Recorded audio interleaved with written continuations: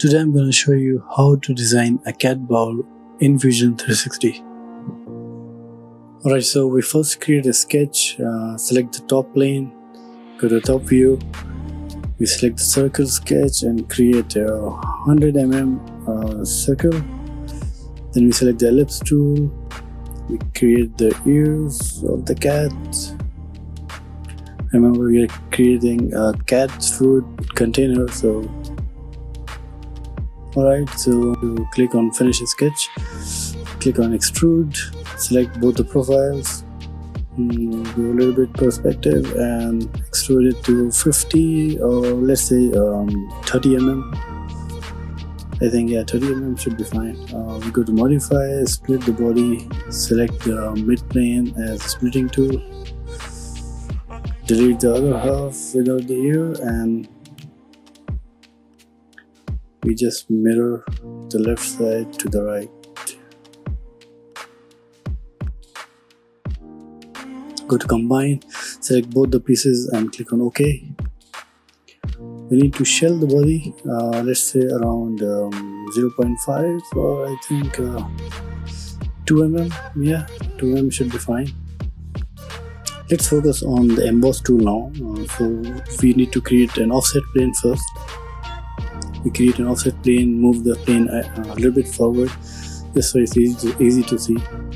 Click on create sketch, select the plane, go to the front view, go to create, select text, click, and then we should be able to type the name that we want to emboss or deboss in this case.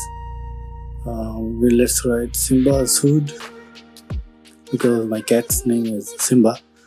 So yeah, Simba's food should be fine. We need to flip the horizontal and vertical, increase the size a bit, maybe 20 mm should be fine. Let's move this, move the text. Right click, move, copy. Okay, so we select the point and move it. Click on OK, finish sketch. Alright, so now we can deboss or emboss the text. Select the face, as we already had the sketch profile selected before, so we select the face, and as you can see we have Simba's food embossed on the model. Maybe 1 mm should be fine, but in this case I actually want to deboss it. I don't want to emboss the name. I want it to be debossed, like subtracted from the model. So let's click on deboss and subtracted, click on OK, and as you can see we have the name debossed. We have the name debossed, as you can see Simba's food clearly. Let's smooth the edges. We need to add some fillet. Give it around 0.5 or I think 0.5 should be fine. We don't want to harm the cat. We want to make sure the cat eats the food without getting injured. So we give it some fillet. So now let's save the file, the STL file. First of all, we double click it and rename it to bowl. Save the STL. Save the file. Alright, so now I have Simplified 3D open on my Mac, and here I have the model on the build plate.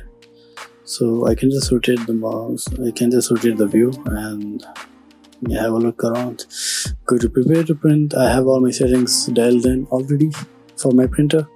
The settings I usually use with the raft to have a good addition for the first layer. So yeah, here is the model. As you can see, it will take around 4 hours and 39 minutes to finish. So I'm going to use Tevo Tornado 3D printer to print it using an orange PLA, because that's the one I have right now. So let's see you on the other side.